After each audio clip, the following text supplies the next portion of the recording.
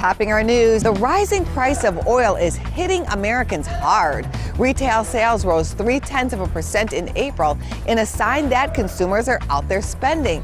But the gauge of gasoline sales reveals drivers spent an extra $4.4 billion last month. Crude oil prices are surging above $70 per barrel. Home Depot failed to nail it on earnings. The DIY retailer blames a slow start to the spring selling season and that run-on winter. Home Depot shares tumbled Tuesday. Seattle is getting backlash from tech companies as well as Starbucks. The city council this week voted unanimously to approve a controversial tax on big business. The money would be intended for affordable housing and to fight homelessness. The tax amounts to $275 per employee for the next 5 years in Seattle. Amazon calls it a tax on jobs.